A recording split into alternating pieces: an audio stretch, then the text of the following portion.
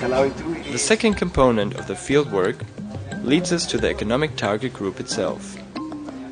Within their own economic environment, local producers are invited to join a PACA mini-workshop to assess, together with local government departments and other supporting institutions, the strengths and weaknesses of their respective cluster.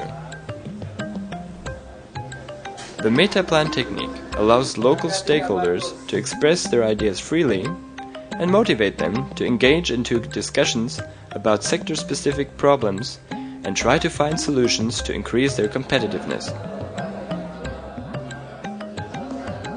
Since a special concern is to identify possibilities to raise the competitive advantage of the locality, the flow of the meta-plan interaction is supported by additional methods which are based on studies by Professor Michael E. Porter, including the 5 forces and the diamond model.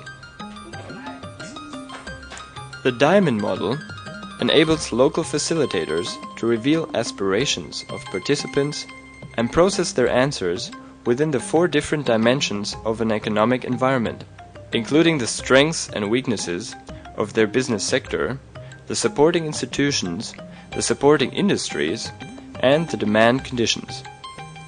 Porter's 5 forces, on the other hand, takes a closer look at one homogeneous sector and analyzes its competitiveness related to 5 different factors.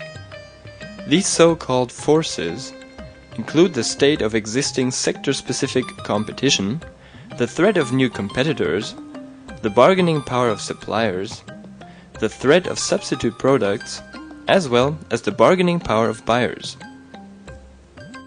These analytic tools, combined with the participatory meta-plan technique, illustrates to the participants that competitiveness is not a one-dimensional problem, but rather depends on the specific combination of interdependent forces.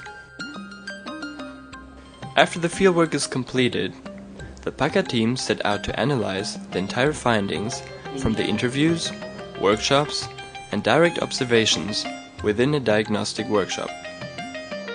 Guided by the framework of Porter's diamond and 5 forces, the strengths and weaknesses of the selected production centers are analyzed and converted into concrete proposals.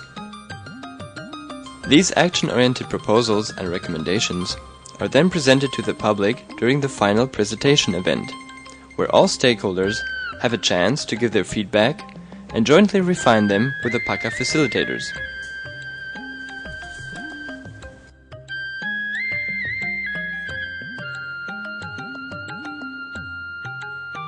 In the final stage, the so-called Way Forward workshop, representatives of the selected clusters form working groups to discuss the proposals in further detail and formulate concrete action plans, including the questions: first, who will take the responsibility for the implementation process?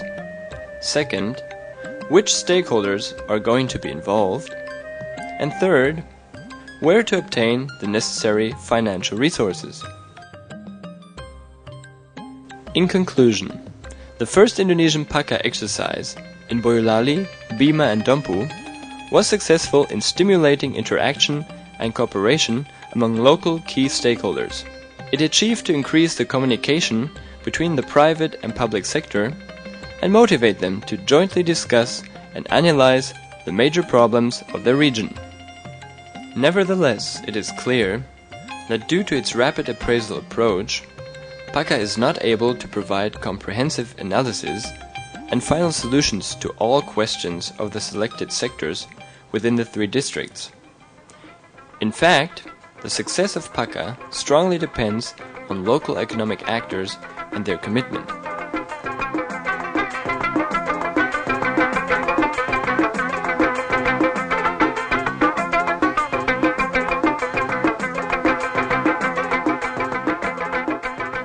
The major challenge is to sustain the beneficial dynamics among the key economic actors and to find mechanisms to secure the implementation and monitoring of the sector-specific action plans.